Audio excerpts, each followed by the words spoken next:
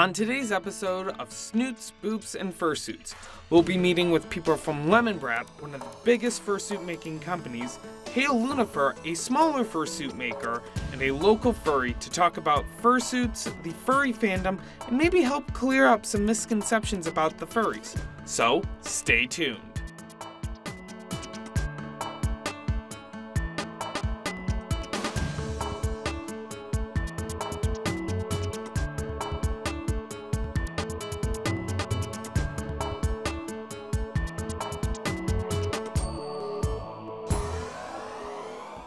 Fursuiting, I want to say it's still kind of like cosplaying in a way, because you are still dressing up as a character, but, you know, people when they think mascots, they think, you know, big animal characters or the wieners that run around in Brewer Stadium.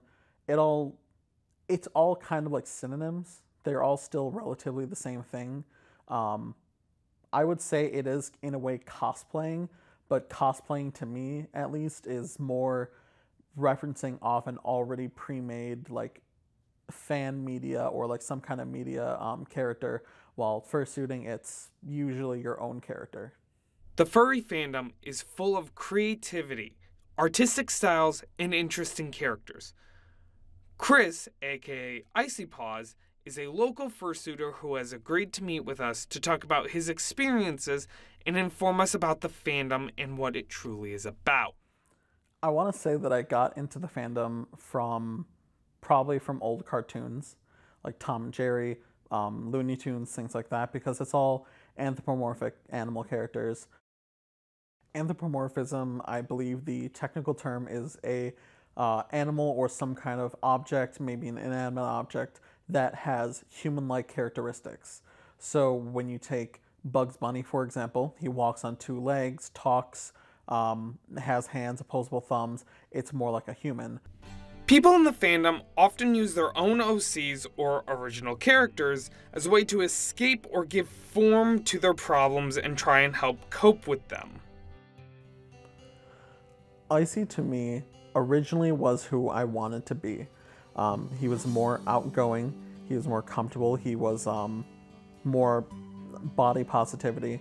And as a young kid, I got bullied quite a lot for being gay or being fat, and it was very hard for me to go around. But being in the fandom and being around so many supportive and positive people, it's let me go out and be myself, or be the me that I want to be. Icy originally was that coping mechanism for me to do that. But nowadays, I'd like to think that Icy and I are kind of one and the same. The only difference is in the backstory I give him. It's all fantasy-based, and obviously we don't have that in reality. But otherwise, him and I have very similar personalities. In the fandom, people are able to express themselves in ways they might not be able to normally through the use of their own unique costumes. People use fursuiting to get out of their shell, because sure, it's still them who's going out, but having that safety net of having this mask on you, or having this kind of this character, this mascot, this cosplay, or whatever it is on top of you, makes them feel a lot more confident, because to them sometimes it doesn't feel like it's them going out and doing all this wacky stuff. It's more so the character, or the one that they know is the person to do that.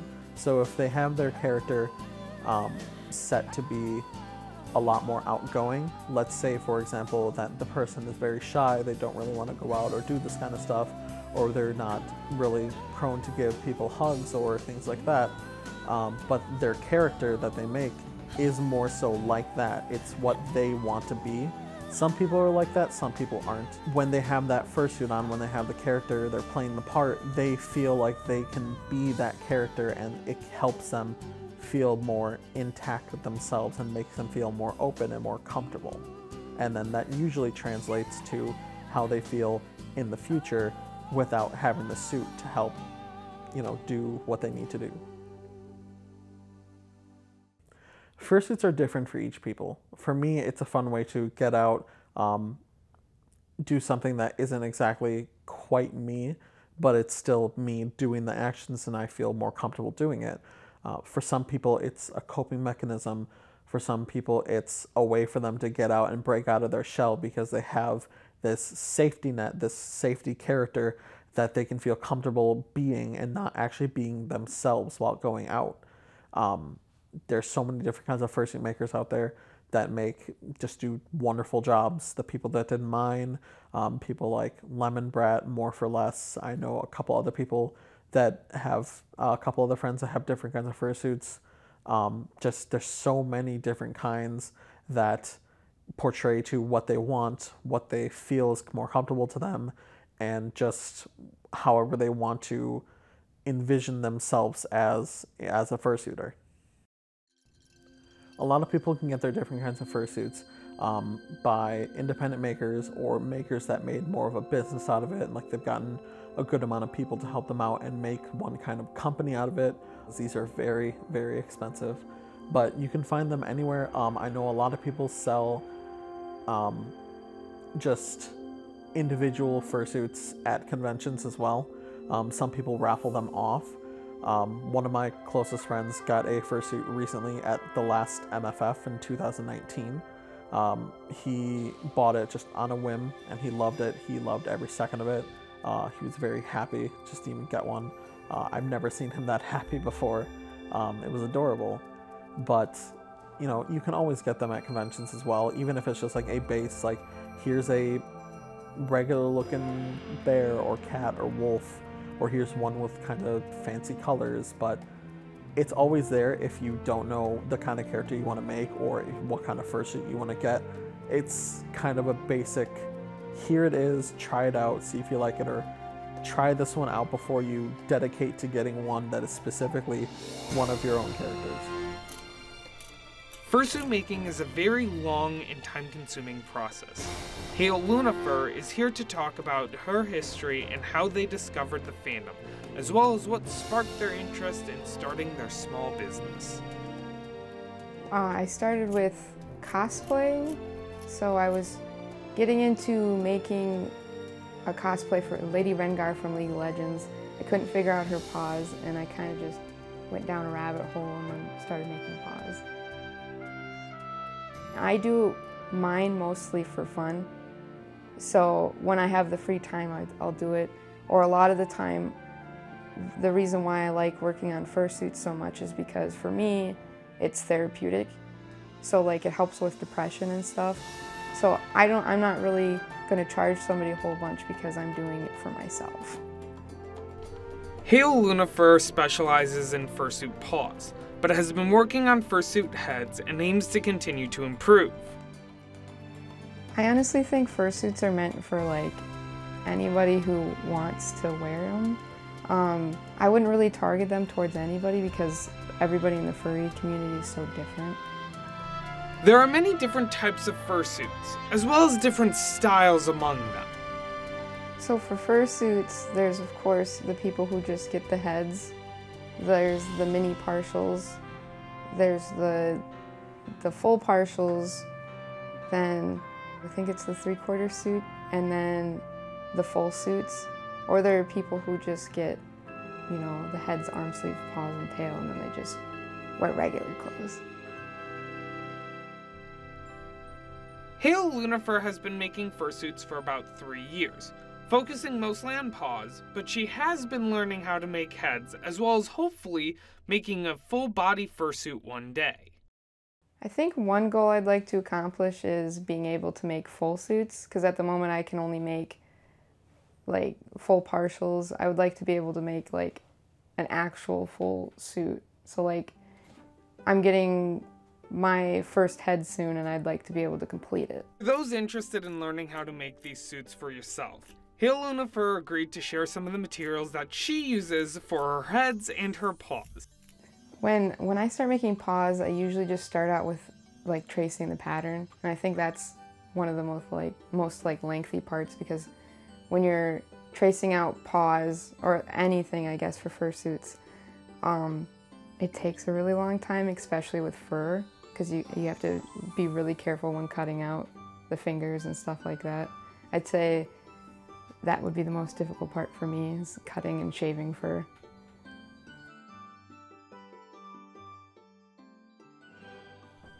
So a lot of the time the price also goes like up depending on like materials that are used.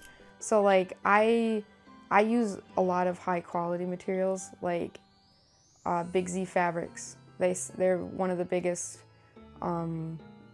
like fur suppliers that I shop from, and their stuff is really nice, and I wouldn't use lesser fur on my like stuff because I want the product to be nice, so that reflects a lot in the price.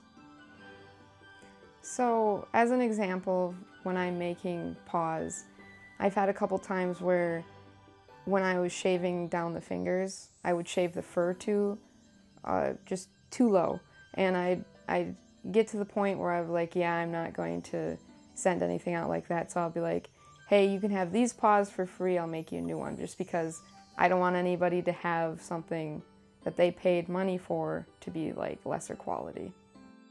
So depending on like what style fursuits or fursuit heads you're making, I would say a lot of the material that goes into them is, of course, fur, upholstery foam, lycra, or other people use other stuff, minky, fleece. I use 3D printed eyes now. There's so much that goes into heads. It's a lot of stuff. For those of you interested in getting a custom fursuit made, you can always look into getting a commission, but be sure to do your research on who to buy from. I would definitely say when looking into getting a fursuit, you really want to like look into who the maker is, check out if they've had any issues in the past, or just like make sure you're getting your money's worth. Lemon Brat is one of the biggest fursuit making companies in the US. Their co-owner Bits, head seamstress Mary, and commissioner liaison, as well as hosts of their live streams, Roman, sat down with us over Zoom call to share their works and their furry stories. As far as like starting with Lemon Brat, I mean, we used to, like the same group of people of us that run it used to all go to the same conventions together, and it was just kind of a like right place, right time kind of thing. Our current focus is really like growing our online presence, because we weren't nearly as, I guess, as like public before. Like we didn't used to post a lot. We didn't used to do any streaming or things like that. And so we're really growing and really like aiming over the next several years to like just keep growing our social media, get some YouTube content out there, get some more Twitch videos out there, and just keep growing and keep having fun. So we started as a company in like 2013, but we really started doing fursuits in 2015. The goal of the company is really to appeal to everyone, but I would say like our largest audience is probably people between the ages of 16 and 35. Me personally, my first introduction to the furry fandom was actually Midwest Fur Fest 2013. That I had gone with a group of friends who were all interested in going, and were like, hey, I'm kind of into this thing. How do you feel? Would you like to go? And I was like, yeah, sure. I'll go and check it out. And I fell in love with the fandom after that. A big part of it for me was really just like the community, like the groups of people that I met going to that first convention. Like everybody was so friendly. There were so many like-minded people with similar interests that what I had, that I just like really got along with, and we all just kind of clicked. I mean, I feel like to me, probably the difference between a generalized mascot costume and a fursuit is probably a lot of people don't view a mascot costume as like a generalization or an extension of themselves. Whereas I know a lot of people their fursuit or their persona might represent how either how they see themselves or maybe how they want to see themselves. And it gives people the freedom to experience that, and they might not get the same from just like a mascot costume, although that could be a good introduction into the fandom for some people. Due to the COVID-19 pandemic, Lemon Brat, as well as millions of other businesses around the US, were forced to take drastic changes on how they operate. For Lemon Brat, they took this opportunity to expand their range of content by live streaming their products, the making of custom orders, and overall general shenanigans on their Twitch channel. How the pandemic has changed the way that we operate. Because for us personally, like before, I'd be gone 2 weekends every month at a convention. Whereas now we're here, we're like in the same city all the time. And at first it was really kind of like hard to get used to because it was traveling all the time. We'd leave on Wednesday, we'd come back on Monday, every other week.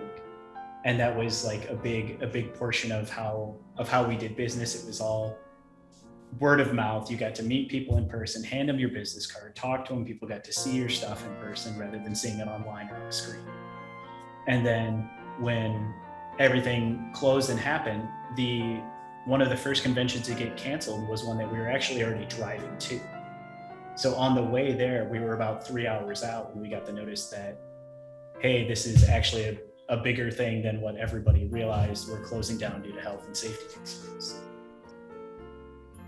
And from that point, we all looked at, okay, well, what can we do as a business to still give like the same perspective and give that same feeling of still having like the face-to-face and still being able to have the same interactions with people on an individual level. And that was really kind of when we started looking more into like getting more on our social media and streaming more. Conventions were one of the best ways for furries to hang out, meet, and grow as a community, with many conventions reaching almost 10,000 attendees. I have been really happy to see like growth in the community and growth in the company as a whole, like even through the pandemic, because I know that did change a lot about the way that we handle things. For me, the furry fandom means a emphasis on artists and giving artists an opportunity to be creative. After I graduated from art school, I felt like it was going to be very hard to find employment, and the furry community not just offered a way to support myself, but a way to thrive. The furry community are very supportive of everyone, especially when it comes to artists and fursuit makers alike. I had gone to art school and then I went to grad school with the intention to become an art instructor. However, I found the instructor position way too competitive and very hard to support myself. And that's when I found the job at Lemon Brat, which the furry community really values artists and is willing to not just pay them for their work, but allow them to thrive. And so that's how I got into it. It really just exists to bring joy to people. And in this world, it can be really hard to find things like that basically only exist to bring joy to people. And so for me, it gives me a way to be creative on a daily basis. And then also just have the satisfaction of making so many people joyful with my work. Lemon Brat's head seamstress Mary is responsible for so many fursuit creations, as well as watching over some of the other makers that Lemon Brat has. I would say that I mainly just make the fursuits. I would describe myself as furry adjacent. So outside of making them, mostly what I do is I just support Lemon Brat by being a part of their streams and just being an advocate for furries through my social medias as well. I would describe fursuits as a way to explore different facets of your personality. People create these fursonas, or persona, if you will, and people will have multiple fursonas. It's not just, one person has one persona. So they can really explore different facets of their personalities or different things that they want to be. And I also think that it's kind of a way for some people to come out of their shell while still being protected by this furry shell. So it appeals to a lot of people who have social anxiety, and it's a way for them to sort of get out there and be sociable while still feeling sort of protected and cocooned. I make fursuits, and because I'm the head seamstress, I make the more complex custom projects that we have. So full suits, you know, the heads, the tails, the paws, all pieces. But I would say my expertise is the very complex wings when fursuits have wings that go with them. I'm kind of the wing master.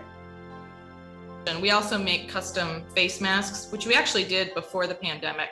So people can have like their animal face that they wear as a face mask. Roman and Mary star in many of Lemon Brat's live streams.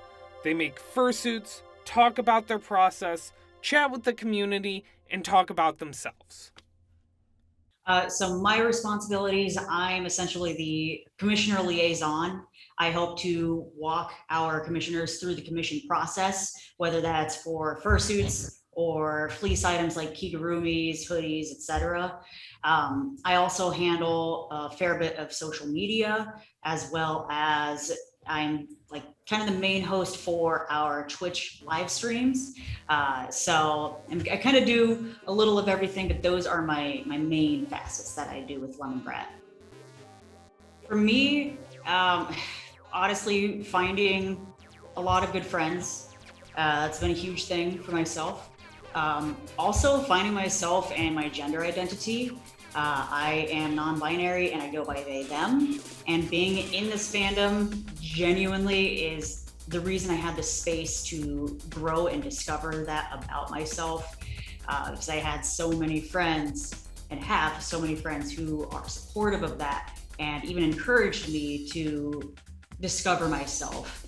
So absolutely, for like LGBTQ plus folks, it is an absolutely awesome space to discover oneself. Most people, like Roman, are exposed to anthropomorphic characters or even the furry fandom at very early ages, with things like cartoons, TV shows, and even video games. So I was 13 years old, and I was trying to make a Halloween costume of Rouge the Bat from Sonic the Hedgehog. I wanted to make her head though. I didn't just want to have the ears. And so then I started to look into that, and I found videos of like the fursuit parades at Anthrocon and big conventions like that. And immediately I fell in love. Roman also gave us some helpful information about commissions, as well as the different types of styles that exist, and as well what styles Lemon Brat works on. A commission is when someone comes to us for their custom design. So say they have a custom wolf or custom bird character that they want brought to life as a fursuit or a kigu, and they actually bring that to us so we can bring that character to life in whatever format that they would like. What our specialty is in the Toonie style, where our heads have like very big cartoony eyes. You could look at a cartoon character on the TV and look at one of our suits and say, yes, this is very much in a similar realm of style. There are also plush suits, which are kind of like their fursuits that look like big stuffed animals, like a big Beanie Baby, in which something we would love to offer. It's not something we've gotten to make yet, but they're super cute.